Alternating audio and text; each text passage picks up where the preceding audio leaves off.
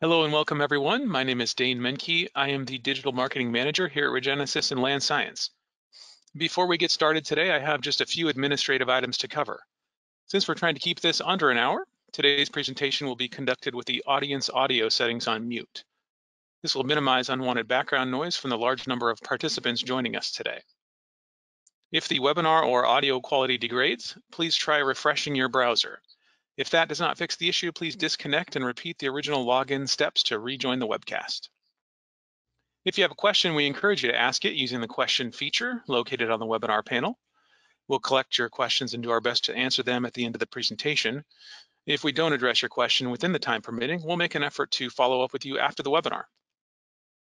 We are recording this webinar, and a link to the recording will be emailed to you once it is available. In order to continue to sponsor events that are of value and worthy of your time, we will be sending out a brief survey following the webinar to get your feedback. Today's presentation will discuss Retro-Coat Vapor Intrusion Coating from Land Science with a focus on the installation process. With that, I'd like to introduce our presenters for today. We are pleased to have with us Tracy Fajette, Business Development Manager for American Industrial Coatings. American Industrial Coatings is the certified installation contractor in Northern California for Retro-Coat Vapor Intrusion Coating from Land Science. With over 31 years of successful industry experience, American Industrial Coatings provides their clients with custom-designed protective floor, wall, and tank coatings. Working with Land Science, Tracy and the team at American Industrial Coatings provide tailored solutions to achieve successful results on coating projects using the best testing and surface preparation method for each project to ensure long-term success. We're also pleased to have with us today Nick Mjolsness, West Region Manager of the Land Science Division of Regenesis. Nick's role includes providing technical support in the design and installation of TerraShield, NitroSeal, MonoShield, and Retro-Coat vapor mitigation systems, and educating the environmental community on advancements in vapor intrusion barrier technology, implementation, and quality control by making presentations to environmental firms, regulatory agencies, and developers. Nick is a technical sales expert with years of experience in the vapor intrusion mitigation industry, specializing in assisting clients with solutions for the redevelopment of brownfield properties. All right, so that concludes our introduction, and now I will hand things over to Nick Mjolsness to get us started. Well, thank you, Dane. I'm excited to talk to everybody today as this year marks the 10-year anniversary of Retro-Coat. Land Science brought Retro-Coat onto the market in 2012, and since then we have seen really tremendous growth in the use of this system across the country. So as part of this 10-year mark, we thought it'd be nice to put together a webinar that would focus exclusively on Retro-Coat. In this presentation, I'm going to talk a little bit about Land Science, some of the services we provide, including Retro-Coat, and then I will hand it off to Tracy Fajette with American Industrial Coatings, and he will talk about Retro-Coat from an installation perspective.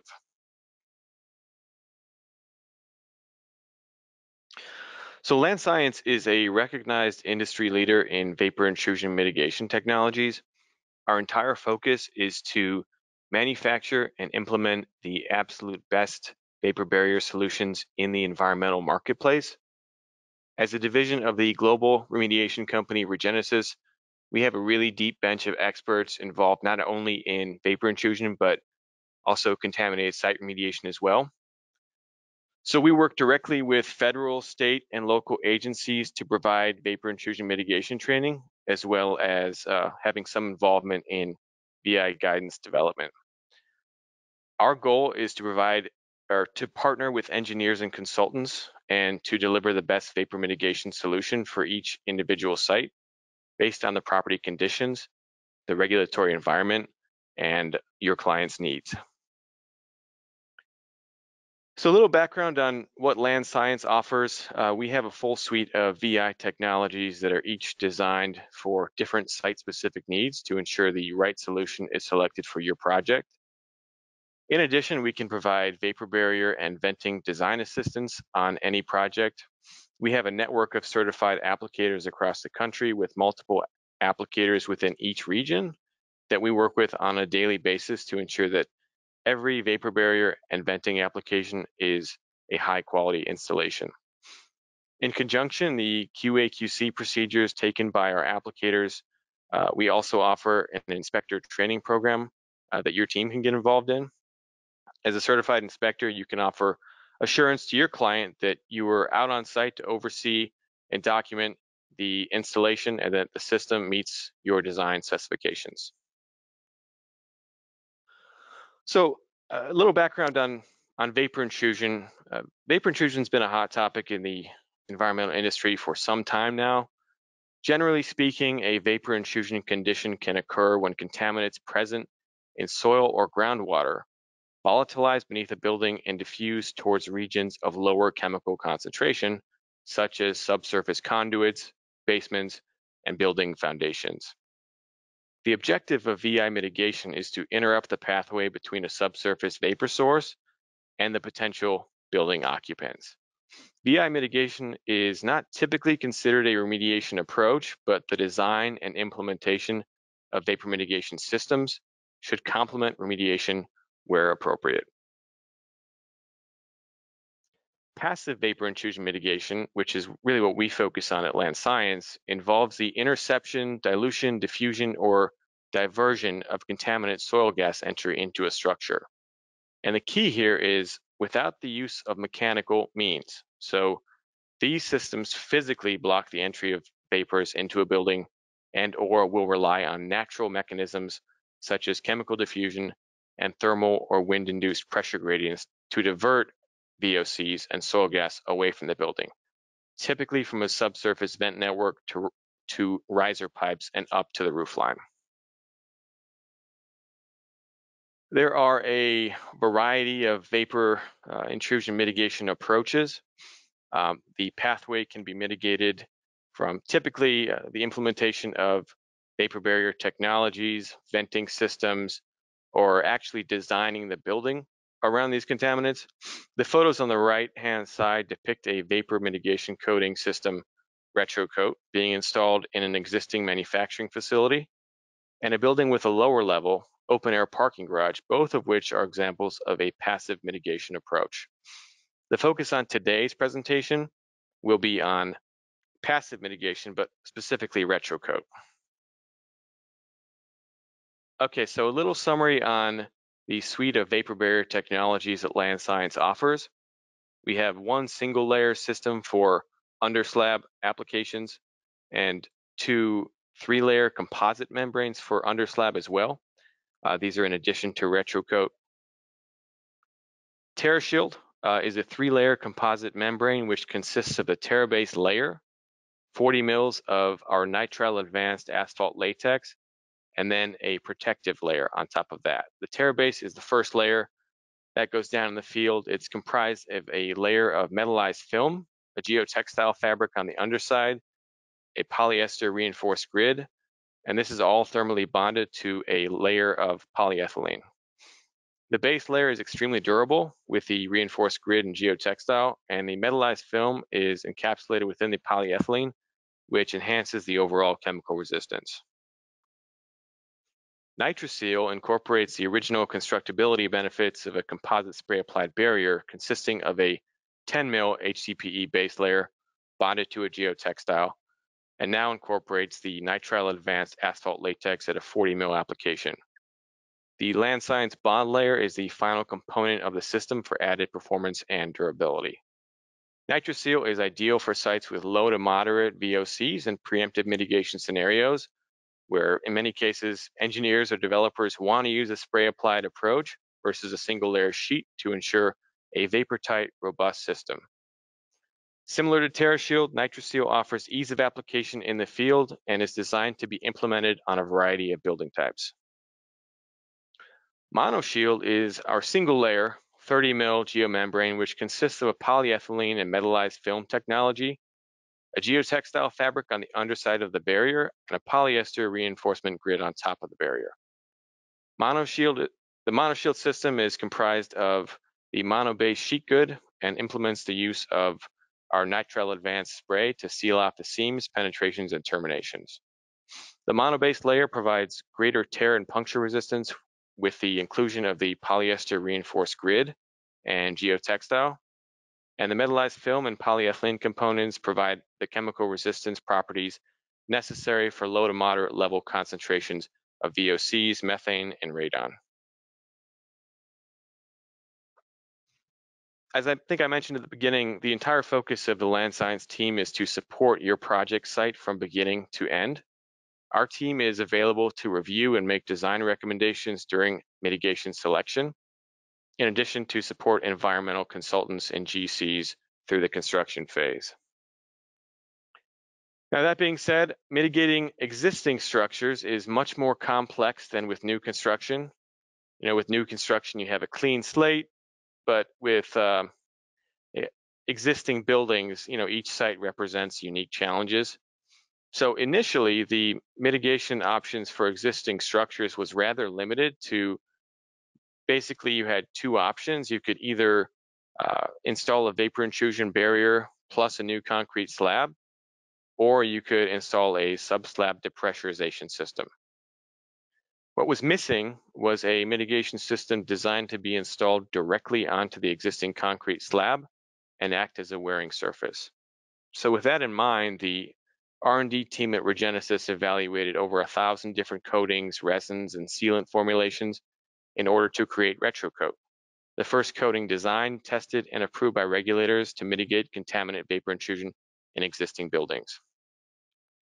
Retro-Coat is chemically resistant to PCE and TCE in addition to benzene, and it's the most chemically resistant coating barrier available for mitigating vapor intrusion. It's the ideal product for existing buildings since, one, it can be used as a wearing surface and withstand forklift traffic. It contains no VOC, so it will not off-gas after application. And it can also be customized in terms of its look, color, to really fit the needs of the client's wishes. We did do testing, chemical resistance testing to the Retro-Coat barrier. The barrier system was tested against VOCs, PCE and TCE. A custom apparatus and testing methodology were developed to mimic conditions that are directly relevant to vapor intrusion. The testing was run for approximately 150 days, and permeation rates were determined for each contaminant at challenge concentrations of approximately 25, 125, 250, and 500 parts per million.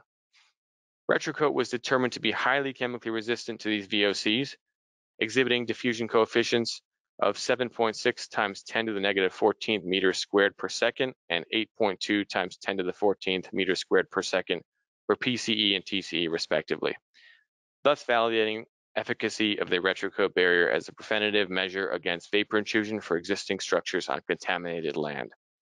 Now, we also have a white paper that goes into much more detail on the testing that was done, and if anybody wants to read that, let us know and we'll send that out to you. At this point, I will hand the presentation off to Tracy, who will explain Retro-Coat in greater detail and also get into what Retro-Coat looks like from an application perspective.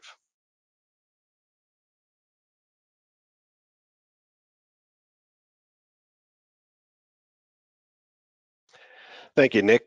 My talk today, I'm going to focus on three areas of what Retro-Coat is from an installer's perspective, what it is and where we've used it before.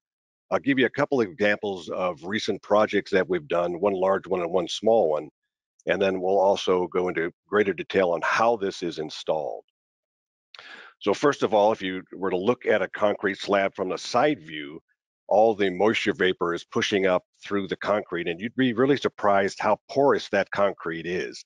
There's a lot of capillaries that can carry moisture vapor into the living area of a structure.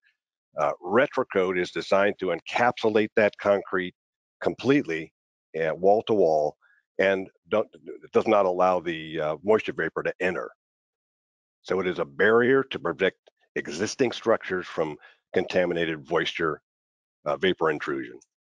It also mitigates against very chemically aggressive contaminants, chlorinated solvents, PCE, TCE, etc., all the bad stuff. It can also complement an active or a passive sub-slab depressurization system.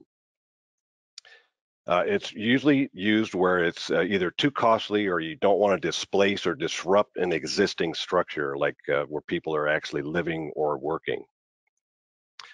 It can be used in just about anywhere there's a concrete surface, residential, office, schools, industrial sites, anywhere there's slab on grade or basement and basement walls, and my favorite, elevator pits. It can bond to concrete, CMUs, or even brick.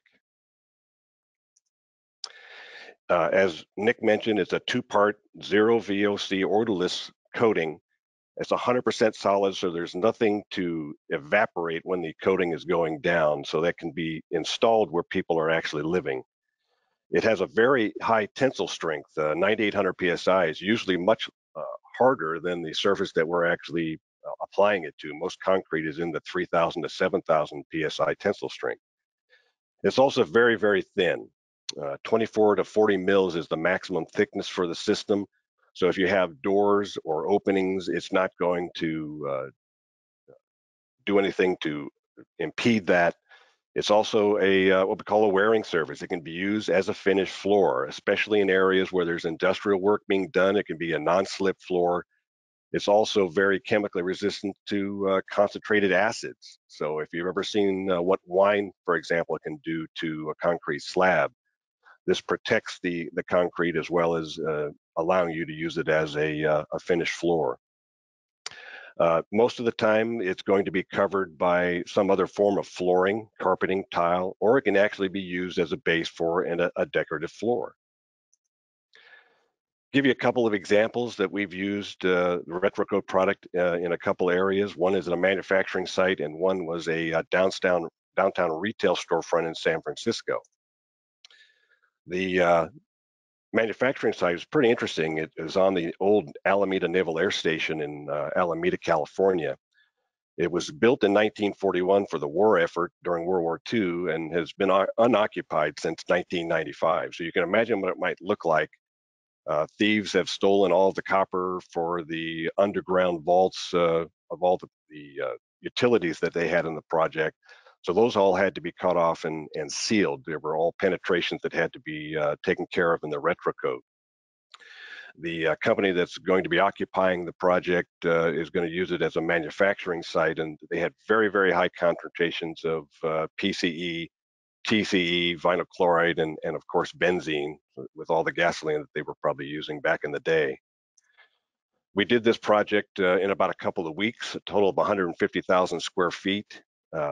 Did it in stages, obviously. We can do about 11,000 square feet per day installation on Retro-Coat.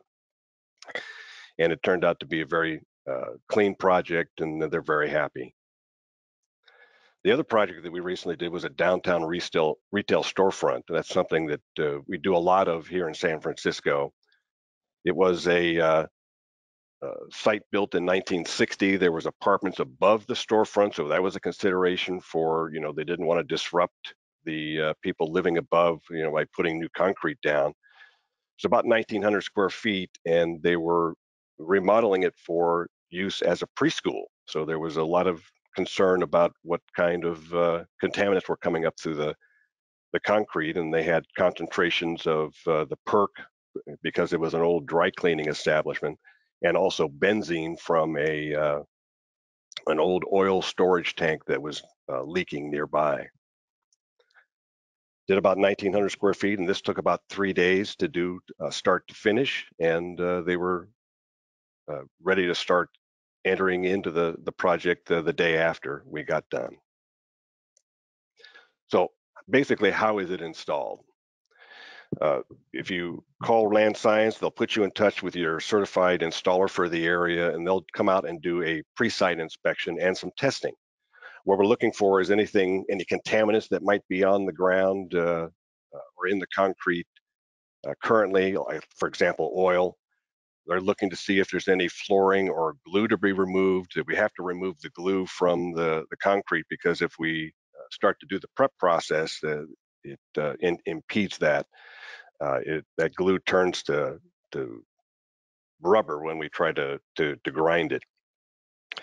Also, we're asking a lot of questions from an installer's perspective. Are there any pre-install construction needs to be done? Any trenching that needs to happen before we put the Retro-Coat down? Because we want to have a complete wall-to-wall barrier for the Retro-Coat. We really don't want to have to come back and coat an area that may have been penetrated. And then most importantly, we do some moisture vapor transfer testing. We use a calcium chloride test for that. And that is a little hockey puck of decusant. It's those little white balls you get whenever you buy a piece of electronics. They're designed to absorb moisture. So the way we do that, this is also a 3-day test. We grind a 1-foot square patch of the concrete that we want to test, and we usually put one of these tests in every about 1,000 square feet of Retro-Coat to be installed. We give that a day to breathe. Let those capillaries open up so we get a clear test, and then we weigh the test kit, the little hockey puck, and then put a plastic cover over it. This allows the moisture vapor to come up through the concrete and get absorbed by the calcium chloride puck. And then on day 3, we reweigh the test puck, and we get a before and ending starting weight of the hockey puck. So in this case, you can see that there was 0.73 grams of moisture vapor transfer over a 24-hour period. Anything less than 5 pounds per day is pretty standard, it's pretty light. And we use that information to design the system. It'll determine what materials we use and how thick the system needs to be to hold back the moisture vapor that's coming up through the slab. From an installation perspective, again, if it's less than 11,000 square feet per day, it's usually a 3-day process, start to finish. The first day is prep. If you look at the picture, there is a machine called a shot blaster. That is a machine that shoots very small ball bearings about the size of a head of a pin into the concrete and get vacuumed up with a HEPA filter. What this does is it removes some of the contaminants of the concrete and also gives us the profile we need to bond or bind the Retro-Coat to the concrete.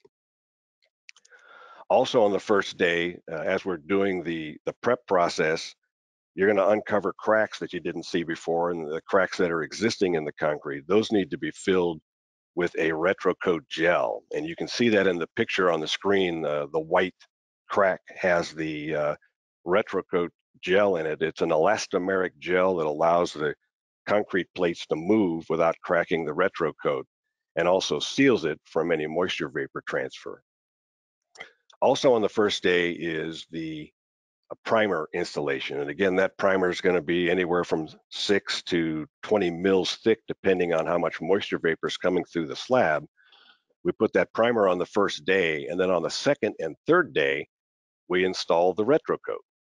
Usually in 2 lifts or 2 coats, 10 to 12 mils per. As you can see, it's liquid applied. We use a notched squeegee to make sure we have the proper thickness that we're putting down. And then about every 100 square feet or so, we're going to do a mill gauge test on the Retro-Coat to make sure that it's the proper thickness. And what you get is a complete barrier wall to wall, including any penetrations coming up through the concrete that mitigates against moisture vapor transfer. And you can see in the picture, there's a CMU wall with what looks like a 2x4 resting on it. That black area is a gap. There's a little gap there that the Retro-Coat did not fill. In these instances, whenever there's a wide enough gap, we'll use a Retro-Coat caulking that will seal that. And that also is an elastomeric that allows things to move and still be able to seal it. As Nick had mentioned, it can be a finished floor. There are different colors available. If you want to use it as a finished floor, we can add aggregate for a non-slip finish in those industrial areas, or color chips or quartz crystals, for example, to give it a more decorative look in retail environments. Probably the best thing to do if you have a installation is to get a hold of your representative for land science. They will in turn get you in touch with the certified installer for your area. They can give you a kind of a custom detail of your project and also do that site walk as I explained, but that would be the best place to start. All right, thank you very much, Tracy. So that concludes the formal section of our presentation. So now at this point, we'd like to shift into the question and answer portion of the webcast. Before we do this, just a couple of quick reminders. First, we will be sending out a brief survey after the webinar. We really appreciate your feedback, so please take a minute to let us know how we did. Also, you will receive an email with the recording of this webinar as soon as it is available. All right, so let's circle back to the questions here. Here's a question. The first one is for Tracy. Tracy, the question is, how much water vapor will it hold back? For the standard system, it usually is about 5 pounds of water moisture vapor transfer per day. Above that, we're going to get into the mitigating primers, the thicker primers that hold back significantly more. But for a standard system, it's usually about 5 pounds per day. All right, thanks, Tracy. So we have another question for Nick. Nick, the question is, what temperature range can Retro-Coat be installed at? Yeah, so Retro-Coat has a pretty wide temperature range. Generally speaking, our rule of thumb is anything above 50 degrees to upper 90s. As you get hotter, it's going to cure a lot faster.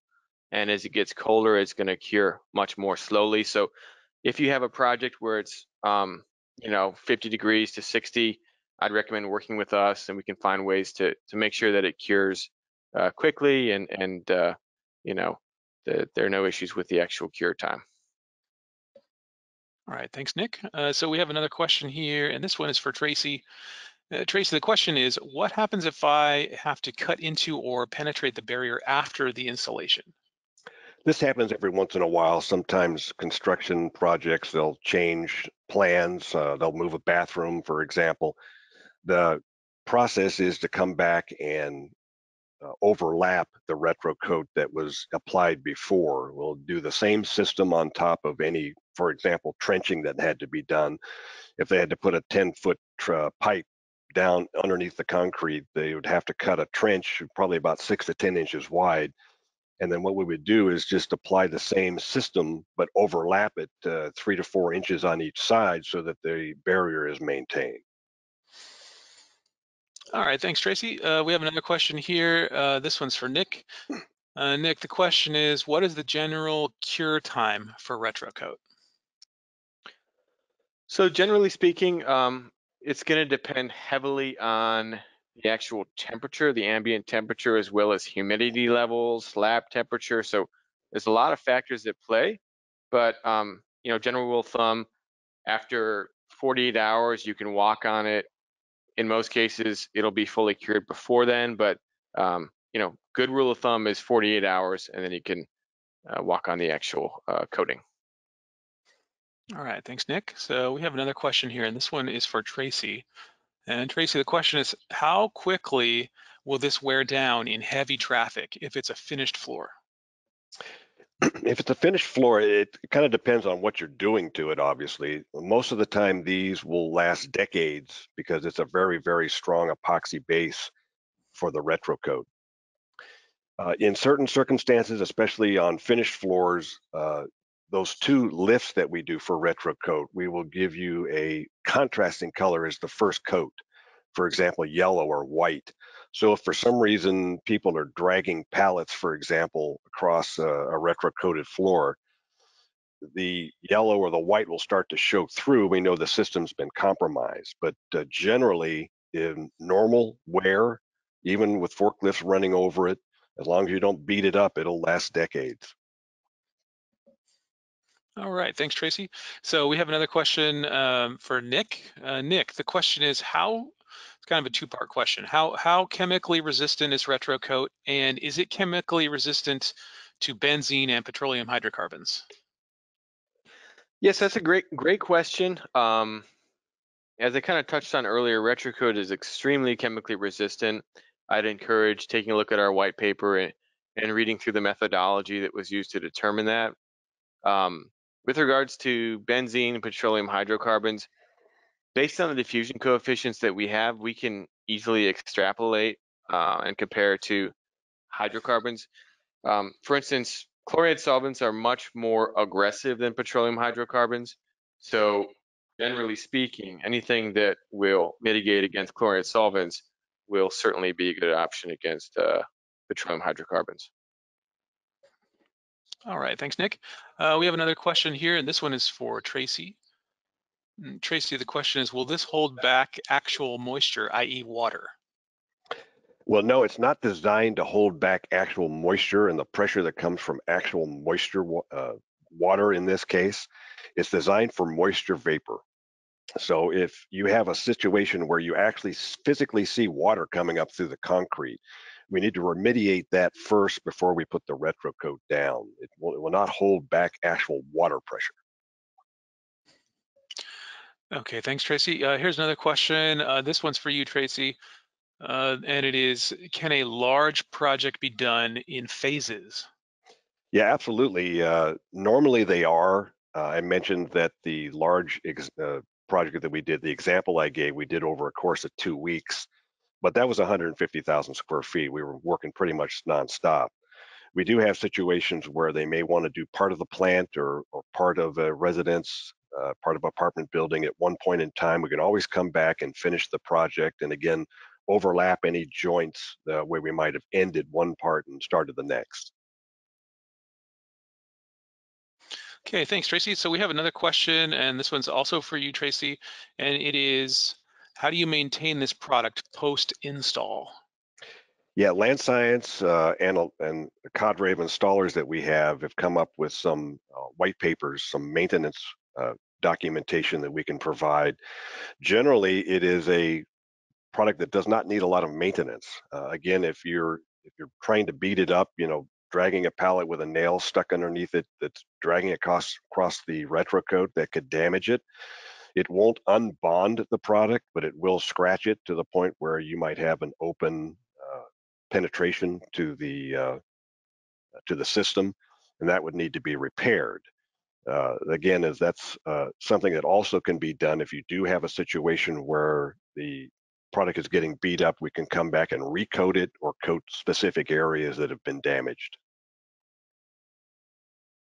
All right, thank you very much, Tracy. So that is going to be the end of our chat questions. If we did not get to your question, someone will make an effort to follow up with you. If you'd like to learn more about services from American Industrial Coatings, you can visit aicfloorcoatings.com.